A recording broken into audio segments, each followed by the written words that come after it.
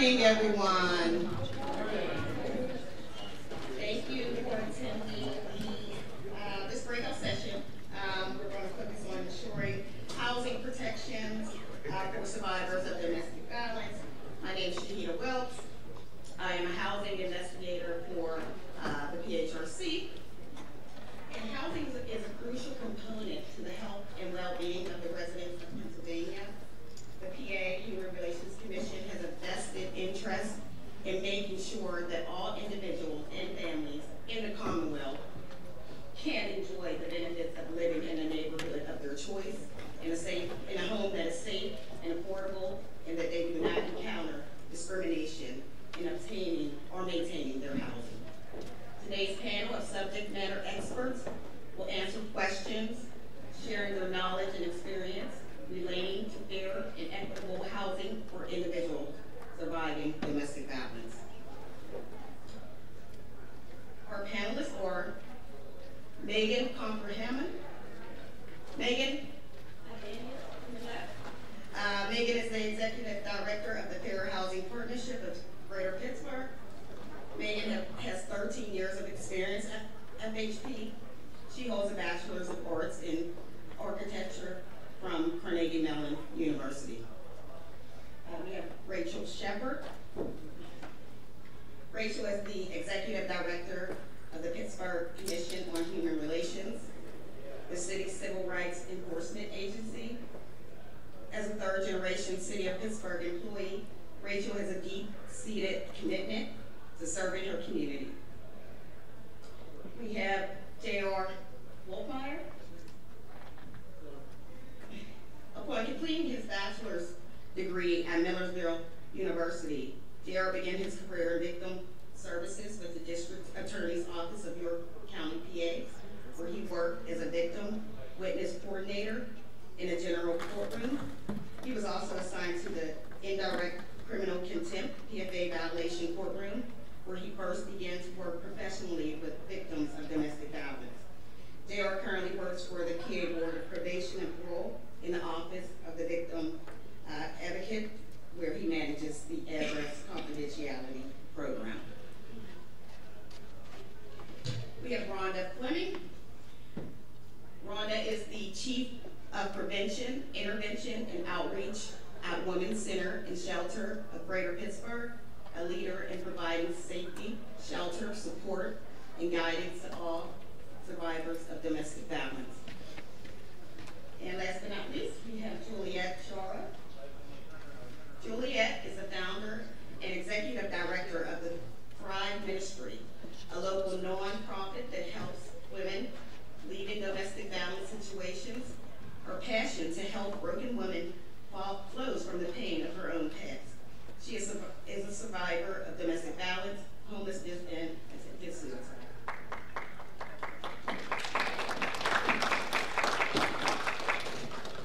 So my opening question is a question for all the panelists, so each of you will have a chance to answer this opening question.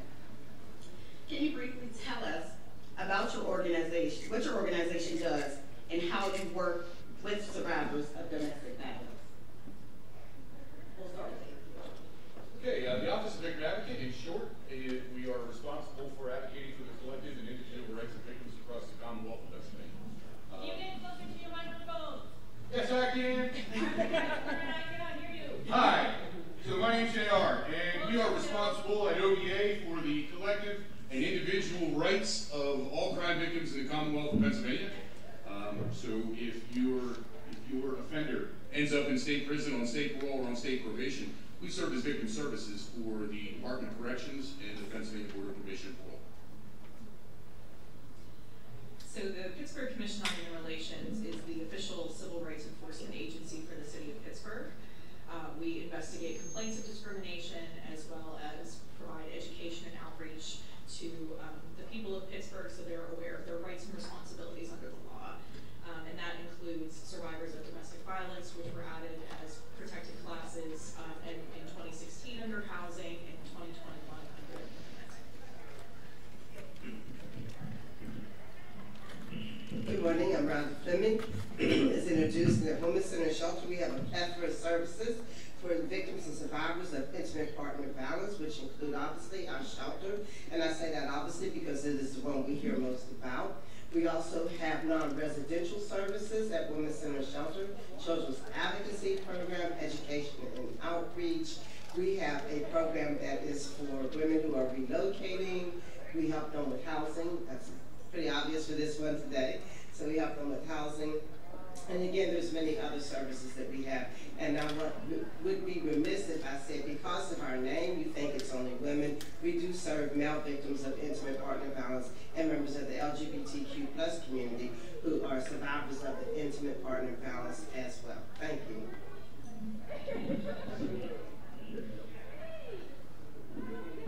Good morning. At Thrive, we help victims of domestic violence after they have left the abuse. We do also serve men as well, but we don't get as many of those, obviously. But what we're doing is trying to help them to establish a safe and secure home for them and their children. And along with that, we do things like support groups, Bible studies, mentoring, girls' nights, trying to help them break the cycle of violence that so many get stuck in. I also serve as the chair of the board for the Adams Rescue Mission, who is represented here today as well. And we have a program there where we have a men's shelter on site at the mission, and then we have a family shelter in downtown Gettysburg serving the Adams County community, and doing more and growing in the next year and hoping to provide some transitional housing. So. I'm the executive director of the Fair Housing Partnership for Greater Pittsburgh. We're an advocacy and investigative agency where we investigate and advocate on behalf of survivors of domestic violence under federal and city law in order to ensure the pragmatic impact on the ground that the laws are being enforced, and that particularly that survivors are able to flee residential situations in which they are facing abuse or to better secure their homes in order to prevent an abuser from having access to their homes. And we're the investigative agency for advocating on their behalf to ensure that those laws are being enacted in the actual properties throughout the city of Western Pennsylvania and areas in Pennsylvania that don't have access to fair housing organizations. Thank you all. So let's just jump right into the questions here. Do you guys want to know what expertise these panelists have? Rhonda Fleming, how do you define domestic violence? So I define domestic violence what I always have called my $20 definition because it's really long. And then you can break it down. I say it's an ongoing pattern of behavior, and I always stop right there because we have to look at the word ongoing. It is with intention, it is purposed, and it follows a method. So it's an ongoing pattern of behavior that the person who uses violence, let me put a pause right there. We always say the abuser, and now the language is changing to persons who uses violence. But I'm gonna be honest with you, when I'm speaking, that's a lot of words to say. So I will say abuser with all due respect. An ongoing pattern of behavior that the abuser uses to force, coerce, and manipulate the victim survivor for what the abuser wants. This is without regards for that person's rights, health, or safety. Over time, the abuse will increase, it will lower self-esteem, it will become more dangerous, and in the end, abuse takes away choice. It's all about power and control that the person who uses violence chooses to set up in his or her or their way. Thank you. And the second question for you, Ms. Fleming. What are the different forms of domestic violence, and what specific form of domestic violence is prevalent? You know, we hear most about, thank you, we hear most about physical violence. We see it in movies, it's on commercials, it's in music, you know, so it's what we hear and know most about. I would never want to minimize physical violence because it is also what takes away lives.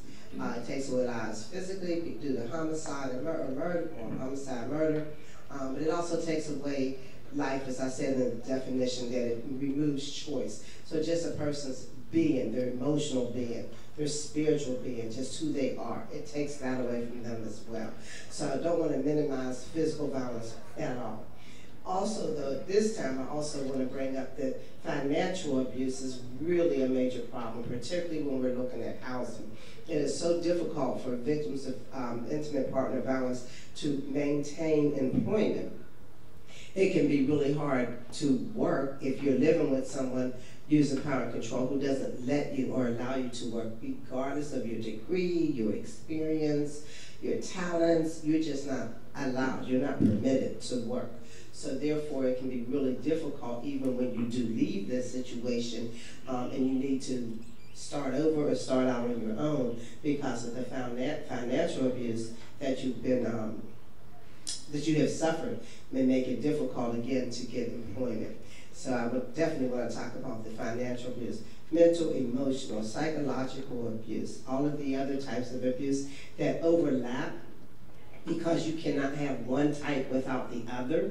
They all overlap together. There's no way that I'm going to have emotional abuse and not have something else going on in my life. There's no way that you can slap me and it not affect me mentally and psychologically. And not everybody, I'm sorry. Oftentimes we want to say, well, isn't mental and psychological the same thing? They are very similar.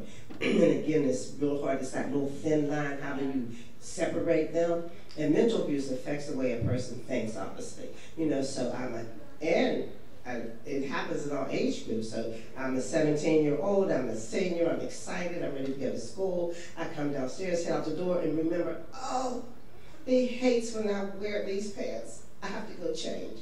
So that's my mental. I can't do anything. I can't get dressed. I can't leave the house. I can't decide what to cook. I can't change the baby's diaper. And that list goes on and on, and I have to constantly think. And that's where, when you think of the word victim survivor, that's how one is surviving, because I have to constantly think. Not that I can ever do anything right, because the person who uses power and control gets to change the rules every time I do what they wanted me to do the last time. They changed the rules this time. However, I do have to practice my thinking. So that's the mental. Psychological abuse happens when it becomes so much so that the victim survivor now believes everything that the person who uses power and control tells them. You know, so in other words, I have mental, I have to constantly affect, I have to constantly think about it. Psychological is I now see myself as that person defines me. So I'm going to stay with the teenage. I know I'm feeling teenagers this morning. I'm going to stay with the teenage example. 15, 10th grade, really good. Oh, this is a good time. Thinking the WNBA draft. This is a good example. But I am 15, I'm getting ready to try out for the basketball team, and my partner tells me, you know, you're not really good, right? You know why you're really going to try out, you know? And I was so excited to tell my partner, I'm trying out for the hoop team tomorrow. Come over, and you know, let's do a little bit of practicing, right? But then they tear me down. My self-esteem is deplored already from being in this relationship. They tear me down. And I go to school the next day, and I found my best friend, and I tell her, you know what? I changed my mind. It's going to take up too much time. I really want to get a job. And I tell her everything except my abusive partner is not allowing me to try out for this hoop team. And now I really believe, and I say to my best friend, you're good, you got a great three-pointer, but I'm not really that good, so I'm not going to try out. You know, that's the psychological. I now believe I'm not that good at basketball, so I'm not going to try out. So that's another form that we really have to pay attention to. Thank you. Thank you. Ms. Philomene, connecting homelessness to domestic violence. According to the National Alliance to End Homelessness, research consistently shows that high number of people experiencing homelessness have also survived domestic violence. What are some of the biggest challenges people face when they are displaced from their homes due to domestic violence? Yes, ma'am. Biggest challenge, I'm going to go back to what we were just saying, the financial abuse. Getting a job, maintaining employment is definitely an obstacle. You know, there's things that get written down in records that carry on and people get to see them. So maybe there was addiction. Maybe the addiction may have been caused, I'm not going to say that's 100%, but may have been caused because the person who uses violence got the victim survivor hooked on drugs, right? So maybe there's something in the records that shows instability. There may be something around the dreaded credit report. Their credit report, so they have bad credit or no credit. Both of those could work against the person as well. So those are obstacles as well to the homeless problem for people who are surviving intimate partner violence. Thank you. And one more question for you. Having a safe place to live is essential for domestic violence survivors who want to leave their abuser. In your professional opinion, are there correlations between being denied housing or being evicted when it comes to people who are experiencing domestic violence? And also, please share the stereotypes of domestic violence situations that landlords believe when renting to survivors of domestic violence. I'm sorry, can you repeat part of the first? That's a two-part question. Yeah, I got the end of it, the stereotypes, and before that is? Just share the stereotypes of domestic violence situations that landlords believe when renting to survivors of domestic violence. Okay, thank you. So some of the stereotypes stereotypes often start with these people or those people. So that's one of the things it begins with. So some of the thoughts around victim survivors of intimate partner violence, families who live with domestic violence, is that those people cause problems.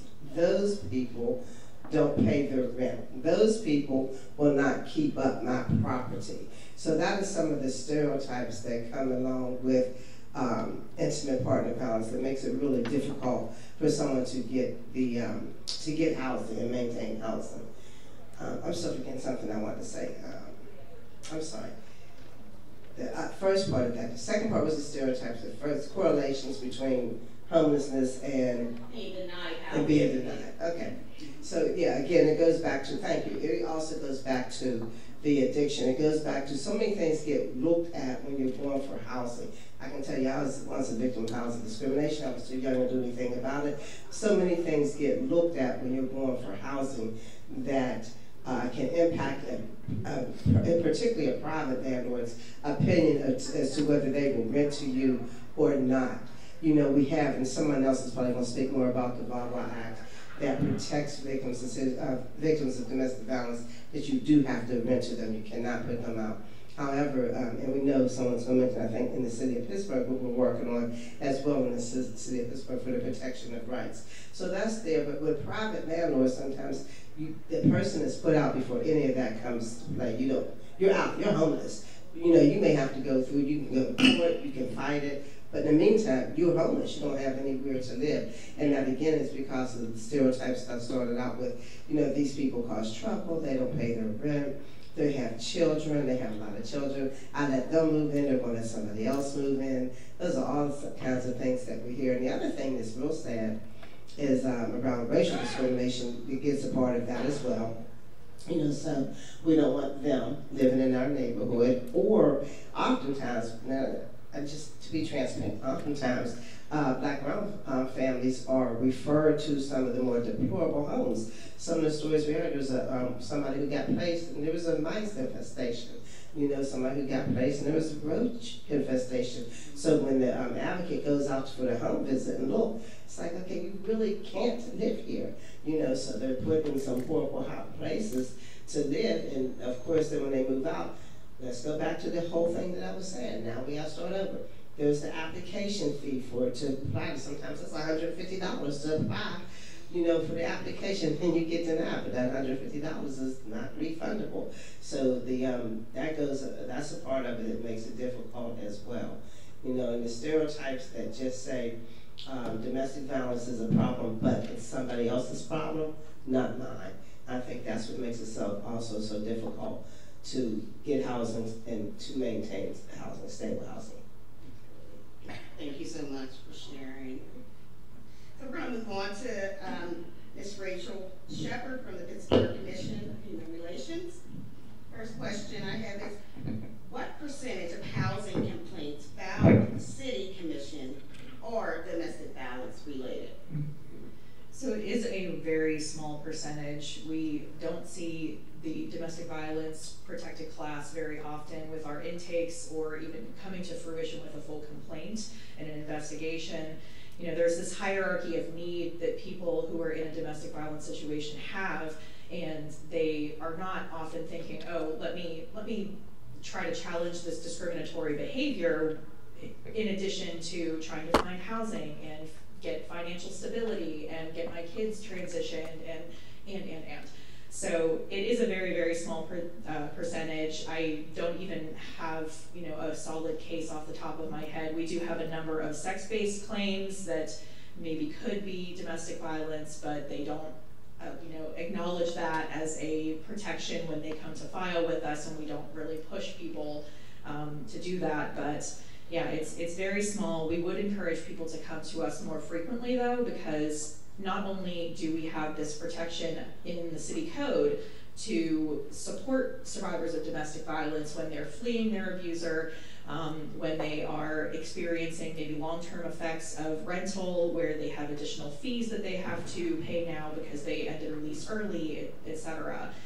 And we can help work through that for them. So, and in the process, we are able to educate the landlords in a way that will keep them from doing it to someone else. Thank you. Second question I have for you, Rachel. What are the most common reasons you see for the filing of these domestic violence-related complaints? So the ones that we have seen are typically, again, they will come to us as an inquiry. They'll come to us and say, okay, is this actually discrimination? And then sometimes they'll choose not to file. But the one that comes to mind is there was additional fees, past due rent, that the landlord was taking the survivor to court, and they were trying to fight that in court to make sure that they were not going to have to pay all of that.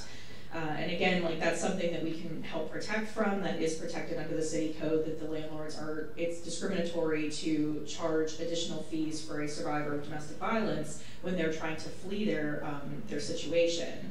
So that would probably be the number one, and again, because that's something that happens pretty far after the fact, where you can finally get your bearings and be able to address that, like, debt that you're now in and the obligation that you have. So that's when they will come to us, because they have already taken care of their most dire needs. Thank you. And what is the protocol when the City Commission receives a domestic violence housing complaint? So we handle it just a little bit differently than we would with a normal inquiry, only because we want to be able to assess for those immediate needs that a person may have. So anytime anyone contacts us, you can contact us by phone, in person, on our online portal, via email, and we have all of our staff are trained to, you know, receive those inquiries and make sure that it's jurisdictional. And for us, that means that it happened within the City of Pittsburgh limits, the physical limits of the city, within the last 365 days, and that it is based on some kind of protected class covered by the city code. So with the domestic violence, if someone calls and identifies that as a protection, the first thing that we're going to want to do is identify, okay, are you fleeing this situation right now? What other supports do you need? Because we have an extensive list of resources that we use to refer people out. You know, the Women's Center and Shelter is a strong partner. We work with Standing Firm and Rent Help Pittsburgh. The Just Mediation Pittsburgh, if they're experiencing an eviction and they may benefit from those eviction mediation services. So we want to make sure that they're getting those things taken care of first. And if it is something that's more of an immediate need, I have my staff escalate it to either our deputy director or myself, so that we can make sure that we are paying attention to this, that we are kind of moving this to the front of the line so that we can ensure that the discrimination is not causing them additional harm in their experience of fleeing their abuser. Thank you. Last question. A troubling economy picture could target all Pennsylvanians. Pittsburgh's job market is working on a recovery from the losses endured in 2020. How does the economy affect domestic violence? So I think Rhonda already spoke to this a lot, talking about the debt that can accumulate, the poor credit scores. But honestly, if you think about 2020 and what we all had to go through with the COVID pandemic, people were contained in their homes with people for very long periods of time without the ability to kind of flee to get anywhere. I mean, we weren't even permitted to go to the grocery store, you know, it was very restrictive. So that can add tension to an already volatile situation for someone who's experiencing domestic violence. So that in itself was something to consider. But there's also that level of financial dependency that people have. You know, if someone is controlling the money, they're controlling your every move, they control what money you can spend and when. Maybe the vehicle is only in their name.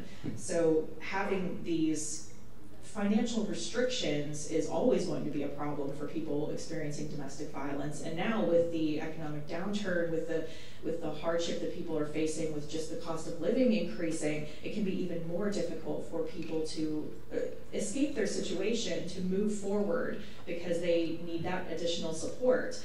And that's why we like to refer to our resources and our partners, because they have that expertise, they have those resources that they can help distribute to the people that really need them, so that they can find the way to move forward, whether that's through rental assistance or, you know, something under the VAWA protections. We want to make sure that they have what they need. So yeah, the other thing that I'll mention is, again, something that Rhonda had stated, but we have the employment discrimination protection for survivors of domestic violence in the Pittsburgh area as well. That was created in 2021 in partnership with Standing Firm. And we don't see, again, this is another one of those situations where we do not see filings on domestic violence, but we know that it's happening. So we are about to take additional steps for outreach for people so that they're aware that this protection exists. But the employment protection will keep people from, you know, if you're afraid to sit at a front desk because you're aware that your abuser may just walk in the front door and come after you, it's an accommodation that you can request to be moved to a different space. If you are looking for employment and you know you happen to mention that you're fleeing domestic violence, maybe you don't have a firm address yet for where you're going to be next, a permanent address, and they deny you the job because they said, we're not going to deal with you. We don't want to bring this drama in here.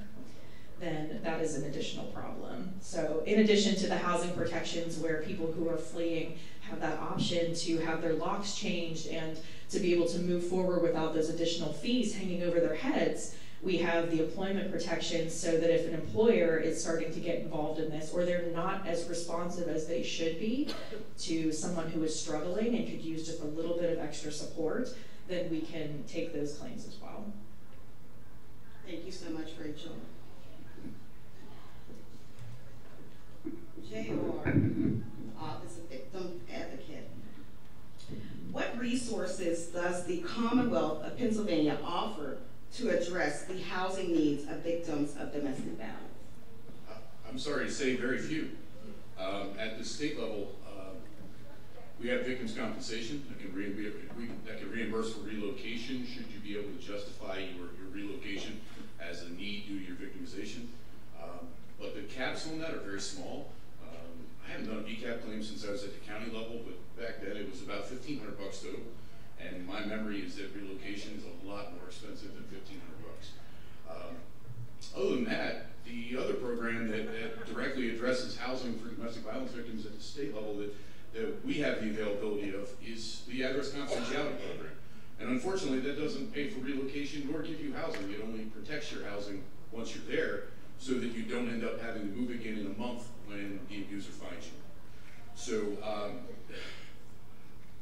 I really hate that question because it's such an unsatisfactory answer. Going into victim services, like a lot of you, I'm a people person, I'm a fixer. And not having a great solution to a problem, just it's what keeps me awake at night. I have been saying now for probably about 15 years, if any of my clients or any of you ever strike it independently wealthy, how about a GoFundMe for victims of domestic violence and sexual assault who are fleeing an abusive home? Please help us. Yay! We have agreement. We do. In your experience, JR, how are victims of domestic violence impacted either emotionally, psychologically, and or financially when they are subjected to housing legal proceedings? So, you know, I'm sure Rhonda would agree with me. The primary question I get asked day after day after day is, why don't they just leave? Right? So, why don't they just leave? Well, we're here for one of those big reasons. Where are they going to go? Where can they afford to go? If you were kicked out of your house tomorrow with no money, could you afford to go rent a place? I don't know. So, as a result of that, domestic violence victims, when they finally make that decision to flee, one of the biggest hurdles, one of the biggest first hurdles they face is, where am I going to go? And that particularly gets more difficult when you have kids, pets. I don't want to speak for Rhonda, but I'll speak for myself. In my time of working in domestic violence victim services, 22 years now, almost 23, I've lost at least one client because they went back to get the dog. And trust me, I like my dog better than I like most human beings, and I admit that without shame. But we have to have a way to make sure that housing is not only affordable, but that it's immediate, and that it meets the exact needs of our clientele. And that might include messy things like pets and teenagers. So we need those things. Because to come up with the wherewithal to finally move and then to run into that first roadblock, I have nowhere to go. I can't afford to go anywhere. The places I can afford, I wouldn't want my kids to live. I think probably the more appropriate question that we could ask domestic violence victims is, why did you finally leave? What kind of bravery must it have taken for you to go? Thank you. JR, based on your experience, can you please highlight the trauma housing displacement has on families experiencing? So, I'm going to start off with my own history. You know, when my parents divorced, I was 12 years old, and my entire life was turned upside down in one day. My parents never abused one another that I saw. Might have been some mental, some verbal abuse as they were finally splitting up, but I never saw that. But I went from day one, I have a family, to day two, I no longer have a family. So the first thing we have to really recognize is that domestic violence, while it is a violent relationship, is still a relationship. One of the big reasons people don't leave that we really underestimate is love. So the trauma that people experience when they leave is, first and foremost, you're leaving that safe place. You know, I think Hemingway said that we're all looking for that warm, well-lit place, right? And when you have to leave that, the trauma, particularly for children, is incredible. Couple that with moving into a place where you know you wouldn't have moved had it not been for the violence, had it not been for the split up, had it not been for mom leaving. And that trauma just continues to build. So what we end up seeing, I think, is that housing is just one of the catalysts that drive a generational trauma. And that, honestly, if we don't do something about this, as we've already seen, and Rhonda, I'm sure you've seen it better than I have, because you've got just 1 or 2 more years than I have, I think. We do see the same families. We see the same families come back as victims, and we see the same families come back as unfortunately offenders as well. So in order to break that cycle, I think it's really simple. We have to, I believe Rachel mentioned it a few moments ago, I want you to think about Maslow's hierarchy for me. We have to meet the base of that pyramid before we can self-actualize. So we have to make sure that our clients have a warm, well-lit place, plenty of food, a place where they feel belonging. We have to make sure that they feel like they're part of a community. And I think that starts with housing, right? I think that's why you're all here today. You know, the beautiful part of this is that you're married. We're married in 2 skill sets. The skill set of housing and the skill set of domestic violence, which should never have been separated in the first place. But we're finally coming together, and I think that, honestly, good work can come out of this. I think that's why we're all here today. Absolutely. Thank you so much, JR, for enlightening us. Megan, can you tell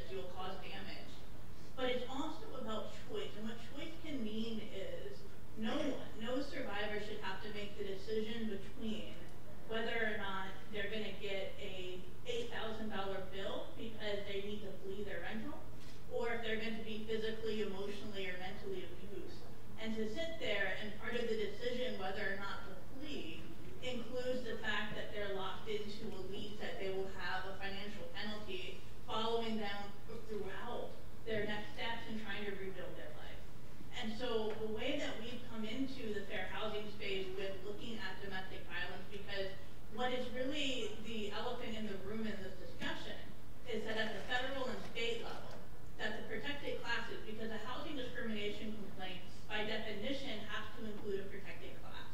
And survivors of domestic violence is not a protected class. In the city of Pittsburgh, we have fought extraordinarily hard to include survivors of domestic violence as an explicit protected class. And what we've been able to do with federal law in the state of Pennsylvania is that you understand there's two different types, or two fundamental concepts of housing discrimination under the law. There's treatment, and so I refuse to rent to you because you're a survivor. That's a direct, I refuse to rent. But then there's also something called impact. There's also something called, when we look at a rule, the rule isn't anti-survivors, but the impact of the rule is that it will negatively, disproportionately impact survivors. And so what we've done, and what the city of Pittsburgh has done with the survivor domestic violence as a protected class, is not new, it's not cutting edge, we're not pushing a legal envelope. Because what has happened is that the federal government has modeled this concept under the Violence Against Women, or what's known as VAWA, for years, if not decades at this point. And so what we've done is we've taken VAWA, which applies to federally funded housing providers, to housing authorities, to other third-party subsidy providers, and we've applied it to the private market because the need exists, and the need will continue to exist until we create the laws and then enforce those laws to ensure that survivors have equal housing choice within all types of housing, and they have the choice to flee. Thank you so much. Megan, in October 2023, new housing protections for survivors of domestic violence were introduced and enacted in the city of Pittsburgh. What is the background and rationale behind the amendments? So the big push behind that, and we'll talk about this case further, is that there was a predominant case that we took into federal court in recent years. But what made that case so important was that Ashley Butler's case wasn't a one-off, or it wasn't a singular incident. It was representative of cases that we've had come into our office before and after Ashley Butler's case. So, for example, in the time in which we were pursuing this amendment in the city of Pittsburgh, we had a case at FHP where a survivor had just relocated into a new rental apartment. She just signed a new lease agreement. And the complexity of an abuser includes ongoing relationship entanglements regarding custody and, shared children. And so when her abuser came to drop off their child after he had his time with the child, he dropped the child off, there was no issue. And then she reported that later that night, he came back so irate for no reason that she knew, and he beat her door down so severely, it took the door off the hinges, she grabbed her child, and they fled to a family member's house. She immediately contacts the landlord that night or the next morning about what had happened. And what happened to her, going through this incredibly traumatic experience, when she thought she was turning over, the landlord gave her a multi-$1,000 bill, saying that she owed not only for the cost of replacing the door, but she owed, if she was leaving the lease, she forfeited her security deposit, and she owed for additional month's rent. And so what I do is the easiest part of an incredibly nuanced discussion. Because what happens is, when we get to the part of advocating on behalf of a fair housing case, is that survivor domestic violence as a protected class, what that means is that a person has had to make the decision to flee. And not everyone is always ready to be there. That's why we need all the agencies on this panel, because I can't do it by myself, but I am ready, is that once that we have our peer agencies here who have survivors, who have made the decision, who are prepared to, who are wanting to flee, but it's their housing that is causing an obstacle, or their housing is causing an obstacle in any way, either to get into it or to flee from it, that the law is on their side to protect them.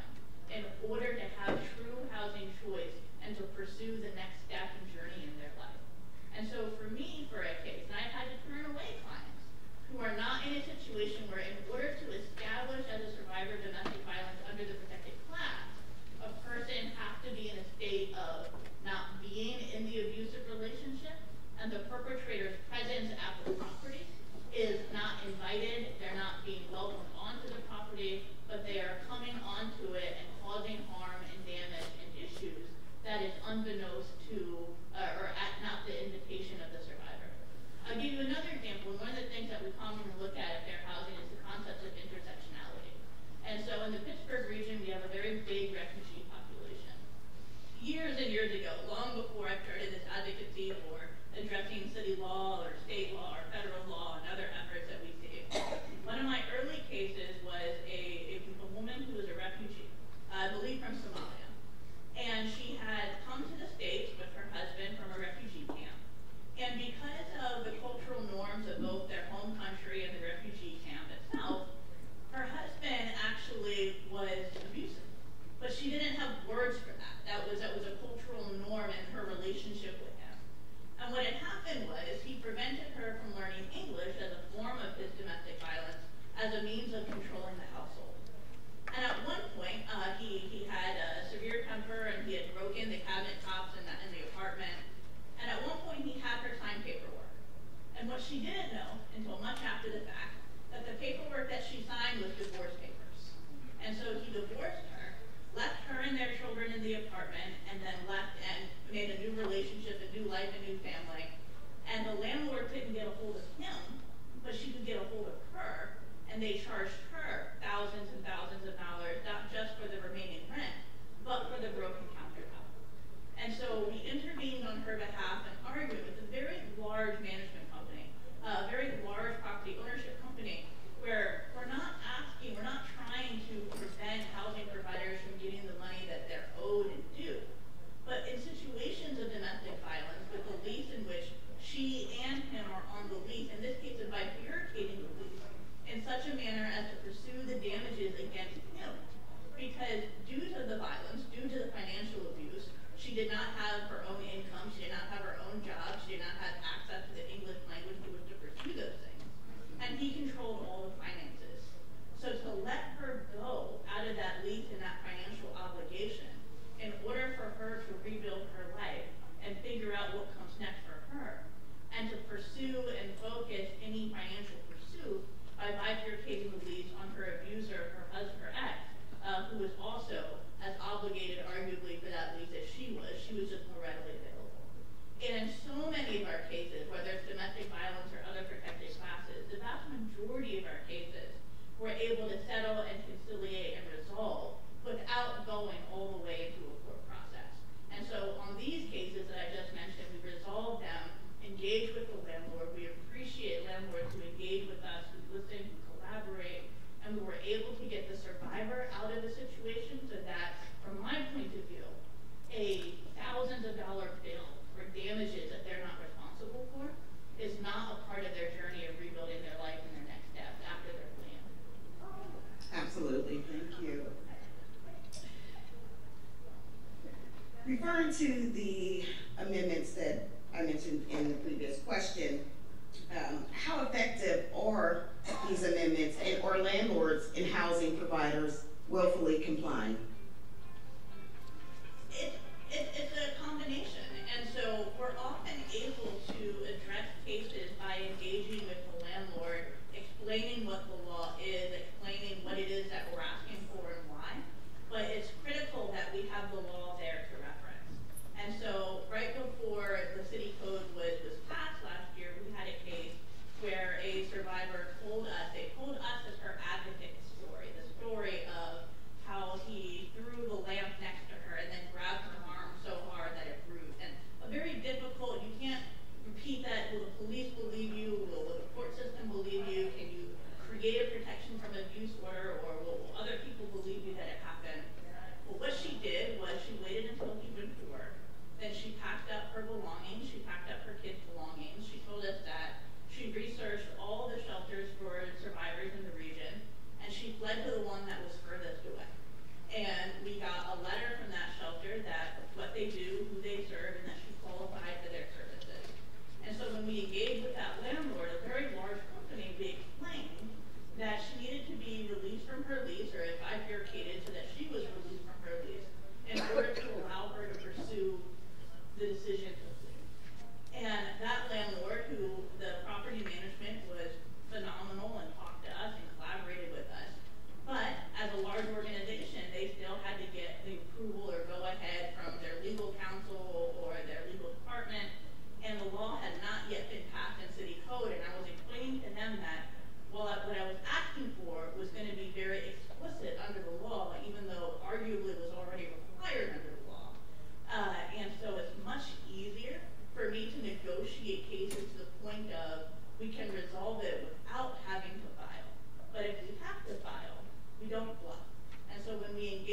housing provider and say we're prepared to file. If we're not able to resolve it successfully, then we do file, and having the law there to make sure that there's a way to actually enforce it, we're not asking, is critical in order to make sure that at the end of the day, we can enforce the law on the books if we're unable to reach an agreement voluntarily with the landlord. So having the law there is a critical part of that negotiation. Thank you. Can you talk about your recent findings from your fair housing case filed in federal court regarding domestic violence, the Butler versus Thunder? I know you touched on this a little bit in the previous question, and what the impact of that case is. So what that case was, and what many of you, if you've ever rented an apartment or if you serve clients who rent apartments, and you may understand with local landlords, is that in this case, the local landlord was a lawyer himself. And so he was quite convinced that he would be able to prevail against us. And what happens in Pennsylvania, and if I had a magic wand and I could change one thing about the housing market in Pennsylvania, it would be that landlords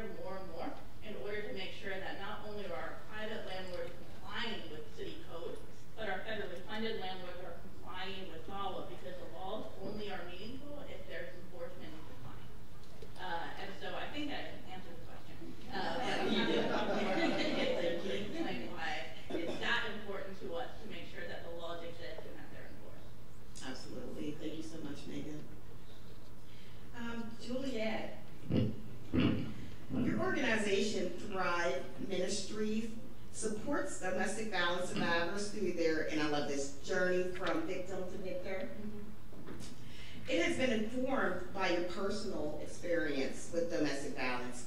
Can you share your experience and the housing challenges faced by the survivors that you serve? Sure. So my background obviously is I am a survivor of domestic violence, and when I left my abuser with my young son in Hanover, Pennsylvania, there was no shelter, there was nowhere to go, and so we lived in our car, and I worked 3 jobs and saved up enough money to finally get my first apartment. Not an easy process, but very much the reality for most victims that I see. Unfortunately, when you leave, there's just not enough places to go. The shelters are full, and so even the shelters that are out there, you're constantly referring, but there's just not enough space for everybody. And so we find that a lot of our victims do stay in the abuse. If they try to leave and they have nowhere to go, then the abusers are often threatening to call children and youth. If you're going to be homeless with your child, it's a very real reality that your children could be taken from you. And so we're seeing more and more clients that even if they get a HUD voucher or a Section 8 voucher, whatever you want to call it, that there's not enough housing. Adams County with the Adams Rescue Mission, we're seeing a lot of that, where they're getting the vouchers, but there's no apartments available. There's just such a lack in our area of the state anyway, and I'm assuming it's that way across the state. But it's also landlords, and a big one that I felt like I see is that landlords often discriminate too because they're worried that the abuser will show up there. We've heard that a lot from our girls. If they have to be honest that they're in a domestic violence situations, the landlords do not always like that. And so for us, it's trying to get the girls safe using the address confidentiality program, that kind of thing. But it's hard when there's no affordable housing out there. And in our area, affordable, I don't know what it is here, you're talking $1,600 a month for rent for a tiny apartment plus utilities. And our economy in our area, you're lucky if you're making $10 an hour. How do you afford that? And so then on top of that, you have the other main problem I feel like with housing and jobs is childcare.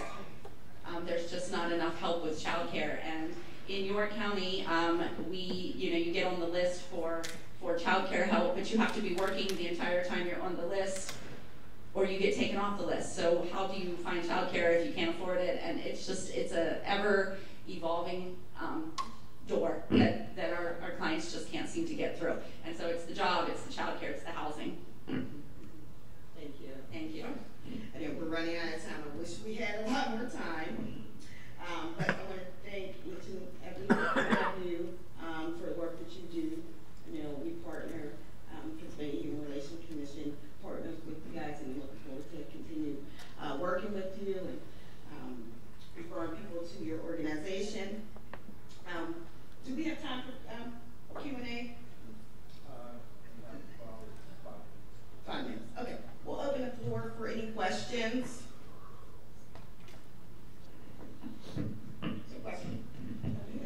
Hi. I'm sorry. I actually don't need a mic. Hi, everybody. No, they need you to use it. Oh, sorry. Good morning, everybody. My name is Sharice Clemens. I am the Executive Director for Perfect Love, Inc. I want to applaud all of you who on the panel that actually work with people in domestic violence. Okay, my question is, how do I improve my organization? Because I work with people in a low-income mod, as well as going through trials and tribulations concerning domestic violence and homelessness. We had people with issues that they were living behind houses and cars and things like that. What steps do I need to take in my community? I live in a distressed community. Most of the funding comes from my son, and sometimes we've reimbursed with another, we're compensated by another organization called Community Development Program. But we want to do more. My desire has always been to open up my own women's shelter, but not just deal with women, with men also, because right now we do training with CDO training with the men in the low income mod that may not have housing or jobs, but we find them jobs thereafter.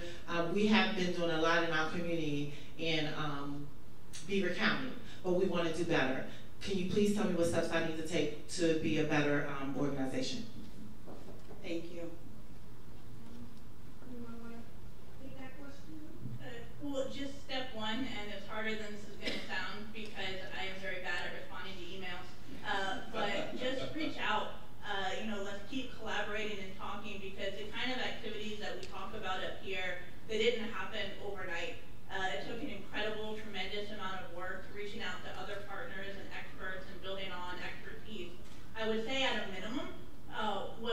people don't know is that VAWA 2022, when Congress reauthorized it, included additional protections for federally funded housing providers.